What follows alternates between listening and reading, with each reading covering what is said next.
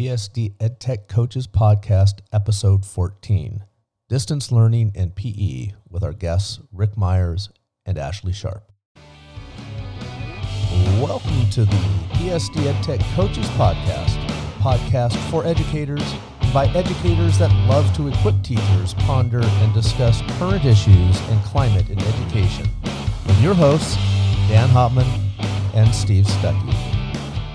Hello, good morning, good afternoon, good evening, wherever you are. This is the Palmdale School District EdTech Podcast. I am Steve Stuckey, co-host along with Dan Hopman. How's everything going, you guys? Hope you guys are having a great week and a good weekend to become.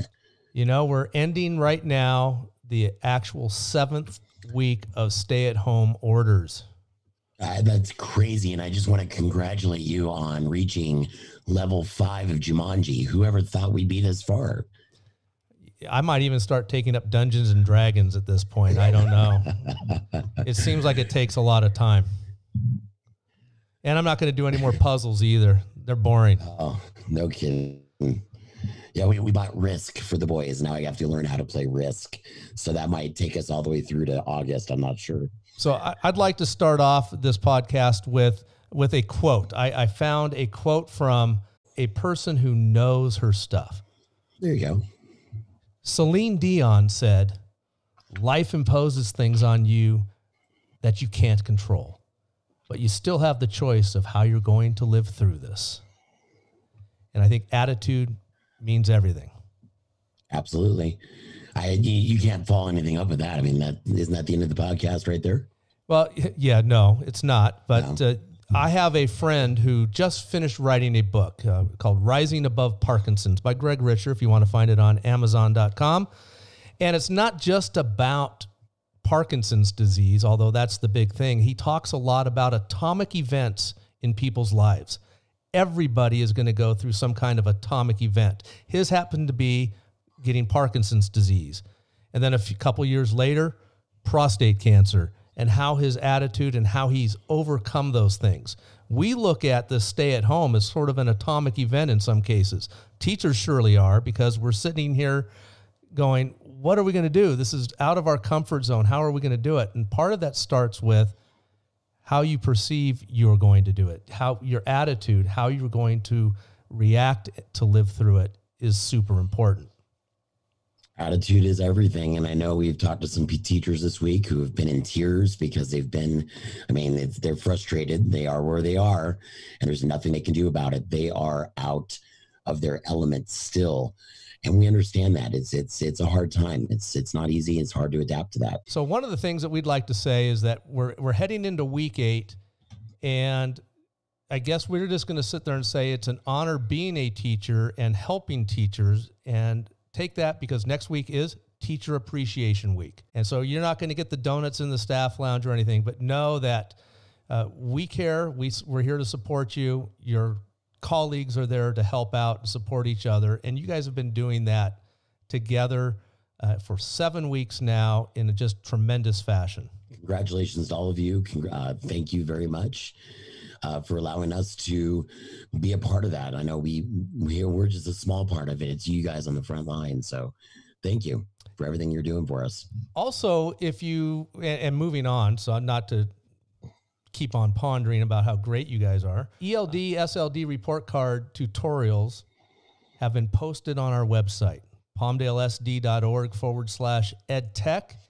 You're going to have to fill out ELD report cards. And if you're at one of the dual immersion schools, the Spanish language development report card as well.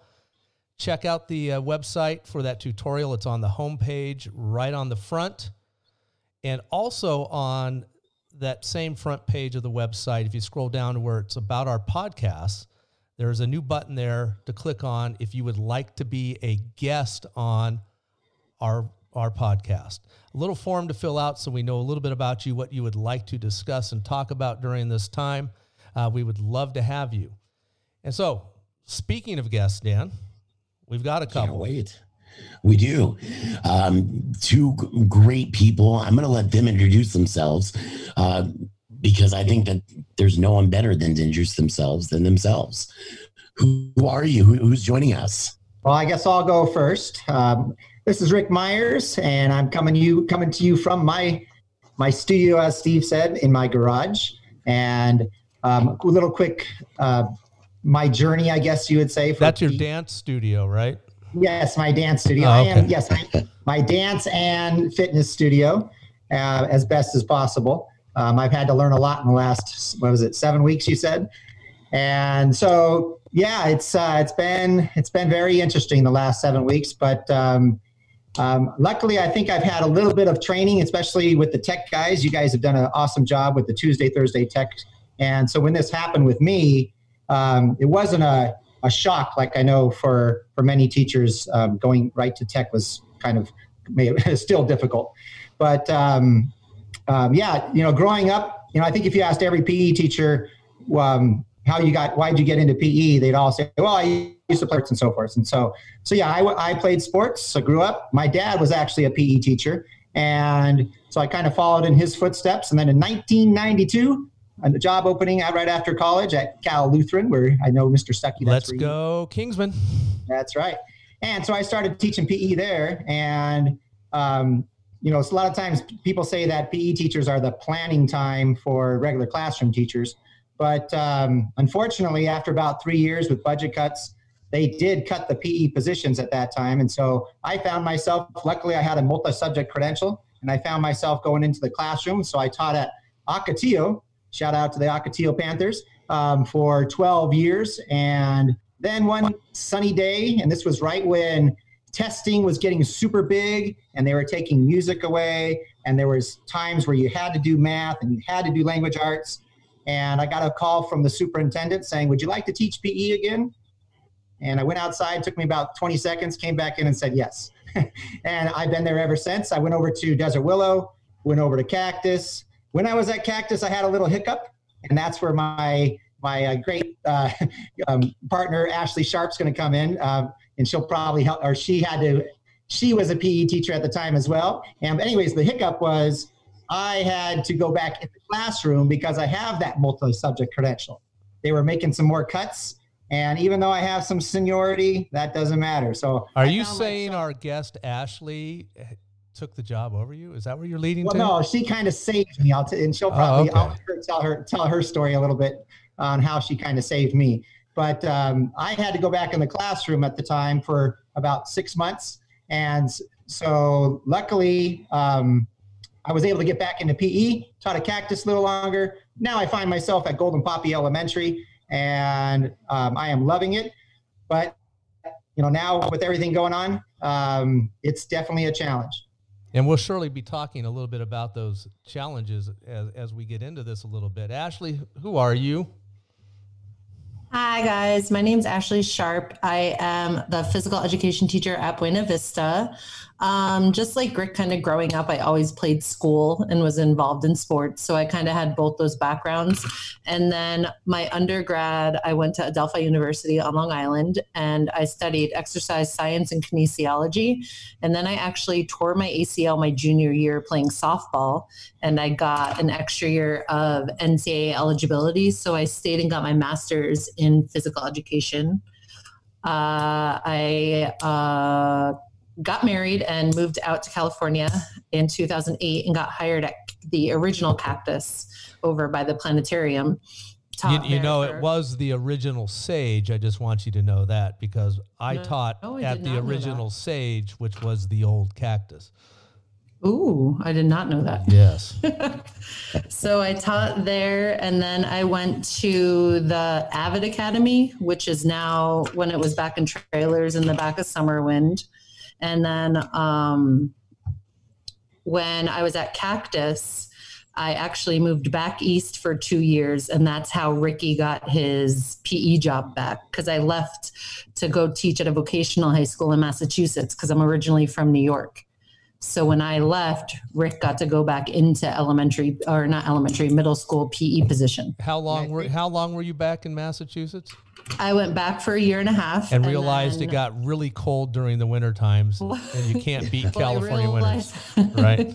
I realized I was over snow because it was one of the worst winters Massachusetts had ever seen. And Mary Reese actually called me up and said that they were implementing elementary PE, and she knew that that was kind of like where I really wanted to be, was elementary PE.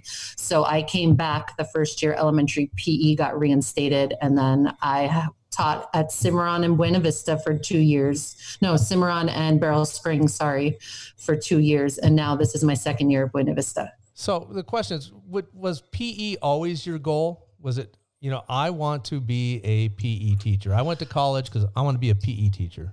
To be honest, not really. I wanted to be, my college had a program where you could go work there were 2 spots for Nike and 2 spots for Gatorade. And you could go in and work in their like performance labs. But I was 3rd in my class or 5th in my class, and they took the top 2 for Gatorade and then the top 2 for Nike. I always knew I had a passion for kids, and I did camp counseling and stuff like that growing up. So I knew I had that connection. And then once I tore my ACL and had that extra year of eligibility and I was going for my master's in something, I went into PE, and it ended up being I love it. I couldn't imagine myself anywhere else. Rick, was that always your intention? I'm going to be a PE teacher when you were over at Cal Lutheran? You know what? During my middle school years, Mr. Tasuda was my PE teacher, and I thought he was the coolest guy ever. It was so fun playing games, and I just loved it. But when I got to Cal Lu, I did, of course, have a couple majors before I fell back onto PE. And but yeah, I think I was destined to be a PE teacher.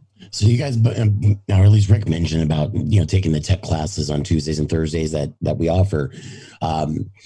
What have you learned, or maybe forced to learn, over the last 7 weeks about jumping into this whole remote learning? And I'll let Rick start, and maybe Ashley can jump in. Well, one thing for sure is with regular PE, you have 2, 3, some cases 4 classes coming to you at a time.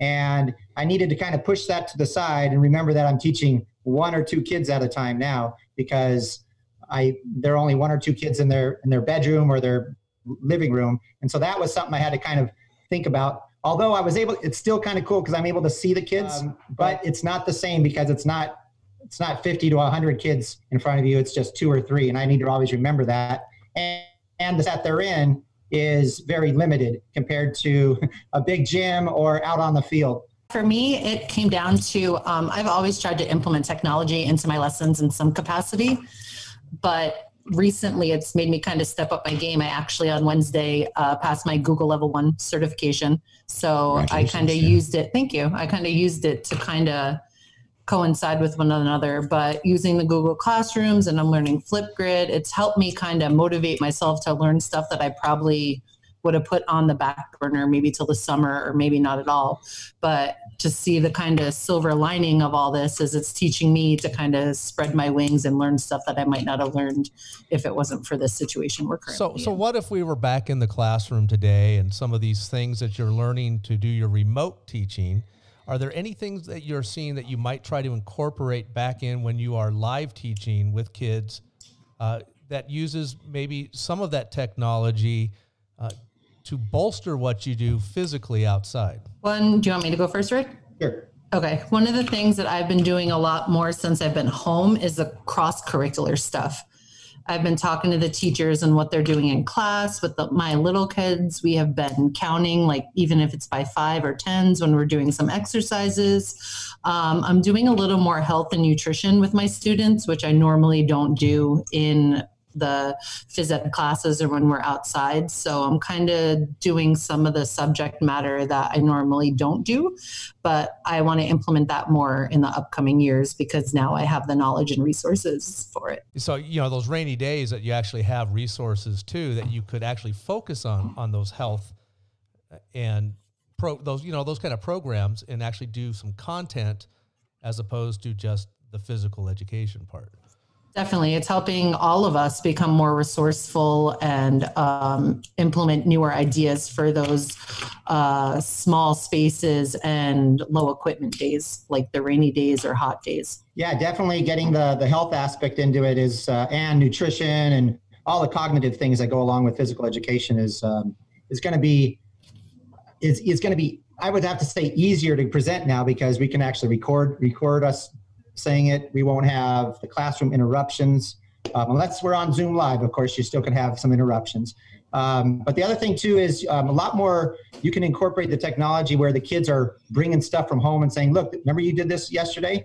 I did this. And they're going to be experts at Flipgrid, recording themselves, and they can now be the ones that are leading the class with demonstrations because a lot of PE is movement. What kind of things have you done to get the kids active at home when you do have them with you live on Zoom? I try to keep it somewhat to the same game plan that I do at school. I have a warm-up time, and usually that warm-up, and I do, just to let everybody know, I'm actually using Google Sites. So I have a website where students, they go and there's an attendance form, they sign in, and then they can go live with me every morning. And then after that, there are videos of me, mostly me, but of course, there are some experts out there, and there's millions and millions of videos of other people doing stuff. But I know the kids want to see me, so I try to get out there in front of them. But I do a warm up, and usually it's a game or a song or a dance to get that is for everybody, K through 5, that they all like. And then we do some fitness, and we try to incorporate the fitness, making kind of fun. And the kids really like the challenges. Ashley will probably be talking about what's called basically the National Field Day is coming up next week. So a lot of those are 1-minute challenges. And so we tell the kids to get some simple equipment like a sock ball or a plastic bag, and we come up with games and we time them, and they can all see each other competing against each other. And so just trying to make it a little bit competitive and keep them motivated. And then there's a little cool down time with either like a yoga session or some mindfulness. So I'm interested, what is this National Field Day? One of my, I want to call it like a side hustle, I don't really know what to call it, is I've been selected by US Games. I'm a open national trainer. So it's an online physical education network. It's all free curriculum for PE teachers. Is there a website that you know off the top of your head for anybody listening who might want to go to it? It's open, OPEN, physed.org. And it's all free curriculum, K to 12. For PE teachers. And so being a national trainer, I go around the country. This year I presented at the state PE conference. I was supposed to go to Salt Lake City 2 weeks ago, but obviously it got canceled. That's a national PE conference I was supposed to present at. And we just travel around doing professional developments and kind of teaching other PE teachers the curriculum. And they wanted to find a way to have equity of access for all the students that are missing out on their field day. That's like one of the best days for students as an elementary school student, to celebrate the end of the year, to celebrate all their successes and just have a fun day and not the stresses of school. So they're missing out on it. So what the Open National Trainers did is we developed Open National Field Day. So it's a nationwide event. It's supposed to be on Friday, May 8th, but most of our PE teachers are spreading it out during the week because there's 22 events. So I'm spreading the events out during the week. And starting Monday, May 4th. Starting the 4th. Okay. Yep. May the 4th be with you. So Monday they'll start. That's a different show. Sorry, go ahead. So each day they'll have certain activities. The activities range from 1-minute activities. Like I recorded my daughter for one of the promo videos doing a towel flip challenge where you have to flip a beach towel from one side to the other without stepping off of it. And then you record your time. They have a Google Doc, which is a score sheet. So I made a copy for all my students as an assignment. And then if they turn them into me, I'm then going to email them a certificate that's like cute and like fun and stuff like that. So that's one way we're trying to implement so they don't miss out on some of the stuff that they were going to have during the school year. So we're excited for that. You know, PE has always been compulsory. You know, you have to get your minutes in. I know before we had PE coaches back, all of the elementary teachers were panicking on how they're going to get 150 minutes in. So it's really great to have PE coaches back in the Palmdale School District. Is it still compulsory? The state of California for elementary school is 200 minutes every 10 school days. So it's 200 minutes every 2 weeks. And then middle school is 400 minutes every 2 weeks. As of last Thursday, the governor Newsom waived those minutes. What that looks like for our district is nothing changes. We're all still posting. We're all still doing it. It just comes into like legal stuff that I know nothing about. I guess for funding and fitness tests and stuff like that. But right now the minutes are waived, but we're still going like we normally do. But the compulsory aspect of it is out because of the coronavirus. So does that change how all the PE teachers come together and plan, or is everything pretty much staying the same? We're pretty much staying the same. We have an awesome group of elementary PE teachers. We meet once a week, every Monday at 2:00 for an hour to kind of go over what our week looks like. We talk about the good and the bad and what works, what didn't work. And then we also have a shared drive where we kind of drop anything we come across on the internet or that we make. And it's a community resource for all of us. And it's been awesome. You know, normally as a PE teacher, we're on our little island and we're out by ourselves, out in the field. It's not just PE teachers. That's true. Teachers too like to be on an island, right? Well, everybody's on their island in their house. Yes. But you know, ever since we started PE back up again, we've been meeting as, you know, about once a month. We have PLCs. We meet before school starts for the year. We go to the CAFERD conference, which is the PE and health conference every year. And so we are definitely taking it, you know, trying to do our best to advocate for PE. We, at the beginning of as soon as we went on the COVID break here, we quickly got out a fitness video where every PE teacher got together, and we sent that out to the district, and every school was able to play that the first week of school. And we've since then done dances where the PE teachers, along with PE teachers getting their classroom teachers to start doing exercises and dances as well to incorporate fitness as a more of a community for the school, that when the kids love to see their teachers, especially dancing. No, you don't want to see me. That's called ugly dancing. And I don't want that to ever be out on YouTube. We'll sign you up. I'm thinking then you guys are probably now communicating with each other more than you ever have before. And this collaboration, do you guys see that as something that's going to continue to where you start developing your PE programs district-wide much more collaboratively rather than staying on that island? Yeah, I mean, we talked a lot, and, you know, to be honest, I think everybody's kind of sitting at home. You know, a lot of people are a little bit stressed because they have their own kids, but some of us have a little extra time when it comes to planning, I think.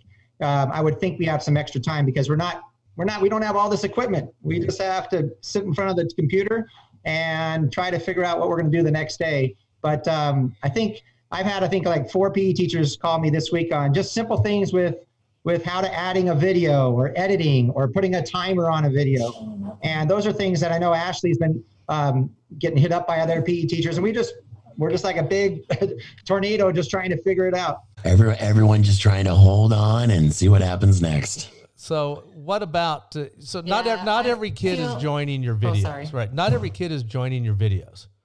You know that and that's same true for every classroom. They're not joining their teachers' synchronous time during the day. And not everyone's checking in. How do you encourage people at home, not only students, but maybe even staff right now, to stay active and healthy? You guys your PE teachers, you got any tips for all of us? So for me, I encourage my teachers to come to the PE classes. And I actually have a lot of teachers who participate. For example, at Buena Vista, the whole second grade teachers, they come every PE class and participate and do the exercises and participate in the activities, which I think is awesome. Today I had the 5th grade teachers in there.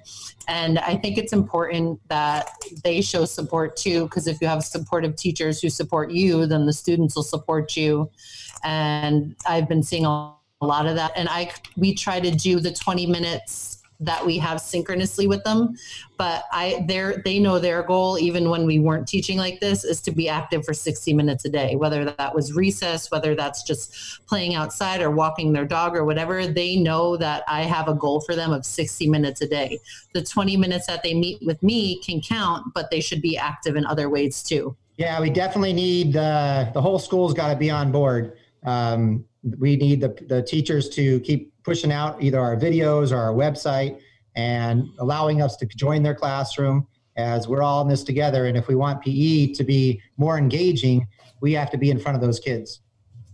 So have you thought about maybe having teachers or, evidently all staff, we're all stressed out, trying to organize something for the teachers to maybe release their stress a little bit, get them physically active? I'm in the process of doing a fitness video with all of our staff, kind of like the PE teachers did in our district, where I have the teachers, the principal, all of them are sending me short snippets, and I'm going to put that together. And then my next plan is to put a video together of them just kind of narrating how they're staying active, to kind of say, hey, it's as easy as this. Your teachers are doing it. How are you doing it? And then I'm going to make a follow-up video with some of the students who are cleared with the permissions of the sharing to make a video on how they're staying active. So that's kind of like, are we going to have to fill out a form to prove that we're actually exercising with you? No, I'll just take your word for it. Okay. Yeah, I think getting the kids engaged, one of the best ways I think what we need, well, eventually, or even whenever we want to get this going, but using Flipgrid and having the kids showing us what they are doing, because definitely the kids want to see themselves, and getting them more as the leaders of the class or demonstrators is definitely going to be more motivating than just watching Mr. Myers up on the screen. As we wrap this up, I want you to think, what is it though that you probably miss most about being at school with the kids while you're sitting here at home doing your remote teaching? I miss the relationships. Like, teaching to a computer screen isn't the same as my kids running up and giving me a high five after they figured out how to dribble a basketball with their head up and not looking at it, or playing a game that they understand for the first time and they finally figure it out, or running their fastest mile, like not being able to be there for them with those accomplishments. And unfortunately, some of my classes for Zoom get up to 90, so I have to mute them all. So it's just literally me talking to a screen instead of having those relationships and those interactions that I'm used to having. I actually only went back to work from having the baby for 2 days, and then this happened. So I got to see all of my students one time, and then we got taken off of work. You're so right about that whole presenting to a silent screen.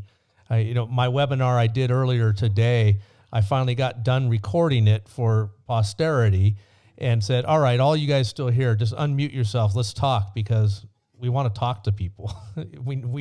People need to connect, and talking to an empty, silent screen is horrible. And I think that's a reason too that we meet as a PLC once a week on Mondays. Some of the teachers joke is that's the only adult interaction some of us get with the people who are not immediately in our house. As much as I love my 2 daughters, my stepson and Trevor, we need other people to interact with. And that's kind of why we meet every week anyway, just to even just talk about anything and everything, just to have that social interaction. Yeah, it's a whole new meaning to meet and greet, isn't it? And then some. So what are you missing the most, Rick? Basically, like Ashley was saying, the social connections. A lot of times when we're having difficulty with either a class or students, the more they get to know you, the more you get a chance to actually talk to them. And a lot of times it's not even in the PE arena. It might be just in passing, or at lunchtime, or before school, or after school. It's those connections that make the program great. Well, with that, we'd like to thank you guys, because PE teachers really have stepped up as far as this remote teaching goes, and are doing an awesome job. And we hope that all of the kids, connect somehow, follow through with what you're doing. We do know that, the exercise is great and it's important, but that they also come in and connect, because it's a great thing for people to see each other and to do some ugly dancing, I guess. That's right. Hey, thank you both for taking the time. We really appreciate it. All right. No problem. Thank you for having us. Thanks for having us.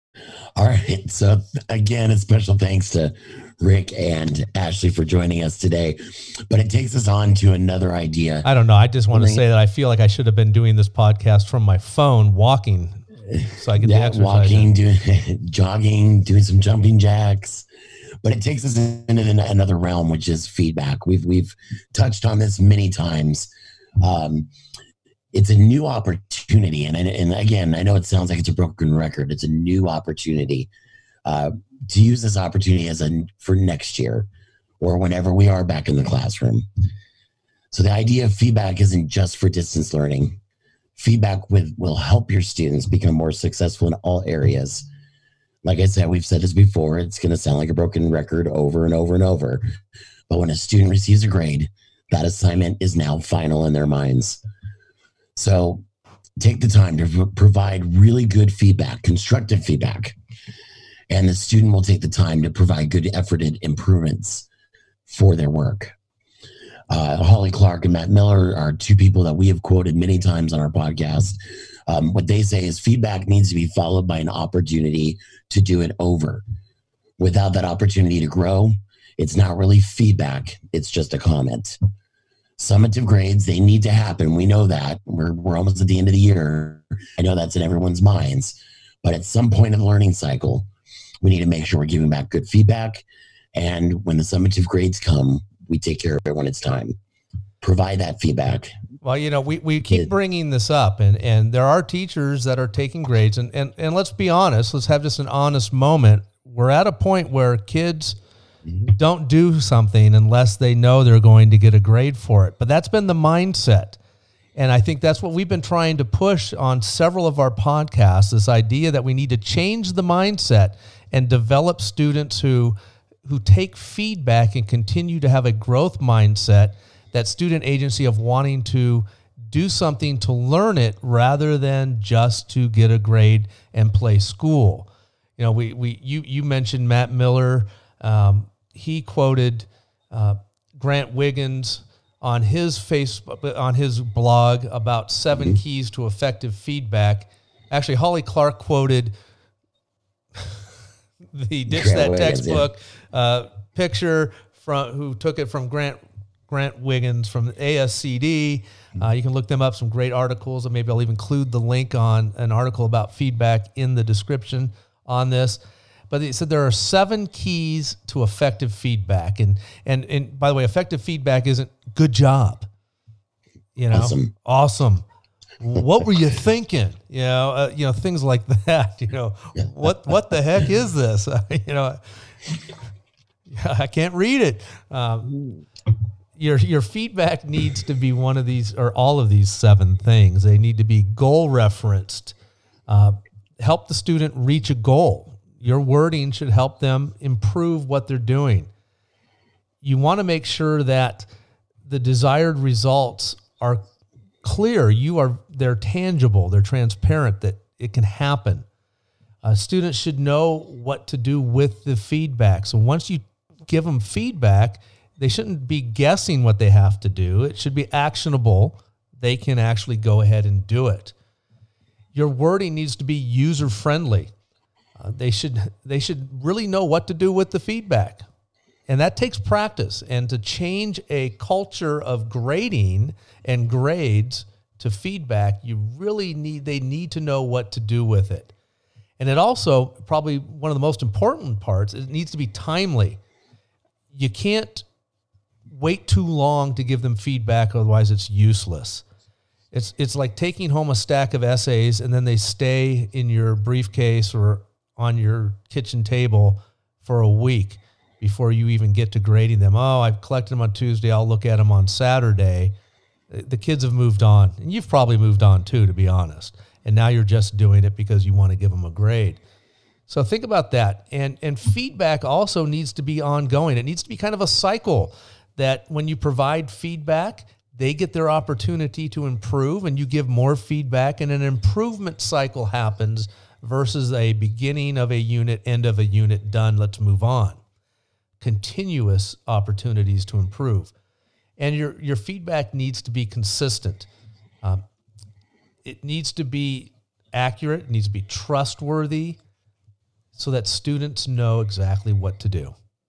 And they can expect from you honesty, and they know that you're in their corner to help them improve. So feedback, there you go again. We hope that at some point this distance learning starts changing minds of people when it comes to grades and it comes to student learning when we get back into the normal world, if there is such a thing as a normal world. Whatever that might look like. Well, and in this new normal, I guess, some students are doing great. They are thriving in this situation while others continue to struggle and maybe struggle worse now that they're at home. You have any thoughts on that?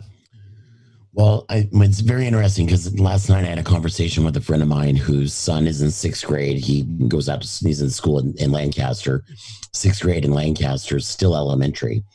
His parents have actually found that he is better at getting his work done in a timely manner. He's better at the quality of the work that he's putting out. And granted, the parents are very involved in his education, which obviously is a huge bonus for him. And by the way, that's probably one reason why some people are struggling, because there are family dynamics that play a huge part in whether or not a student's going to be successful at home or in school. Very much so. And so, I mean, having involved or not involved parents has a major effect. However, when he finds that he is struggling, he has time to go find answers or to go ask for help. He's not under a time constraint of the classroom. He has really become in control of his own learning or embracing his student agency, and the parents are just ecstatic for him. There's no more looking at the clock going, okay, 2 more minutes till lunch, 1 more minute till lunch. And then the question comes to mind, then it's lunchtime. Yeah. That rigid schedule doesn't play for some kids. Some kids need that flexibility to be successful, like your friend's kid. Yeah. Or the kid who likes to sit there and tap his pencil and bother the people who need the quiet. He can stand up and go somewhere else. He doesn't have to, tell the teacher, Johnny won't stop tapping his pencil. He can be in control of his own environment. So moving on, we'd like to say this, and I think we brought it up at the beginning of the show, and I want to bring it up here at the end, is that if we would love for people to be guests on the show, just like we had with Rick and Ashley talking about PE. And by the way, if you've listened to this podcast here to the end, don't forget to thank those PE teachers. They are doing a tremendous job, and they are working just as hard. It is not a position where some people think it is, of just throwing out a ball and they go out and play. There's a lot of planning that goes on with it, and they have a whole lot more kids to deal with at one time. And they've had to move to something from a total outdoor profession to online. So they've done some tremendous things. So if you want to be a guest on the show, how do they become a guest on the show, Dan? Go on to www.palmdalesd.org/edtech and scroll down to where you'll see the information about our podcast, and you will see a button there. I think it says click here if you want to be a guest. That's exactly what it says. Fill it out. We'll read it. We'll sit there and contact you, and we'll get you on the show. Love to have you guys. So with that, let's end week 7 of stay-at-home orders, quarantine, and I don't want to get a hit by YouTube by playing the song, but you should remember the police said, not the policemen, but the police, the band, as they said, don't stand so close to me.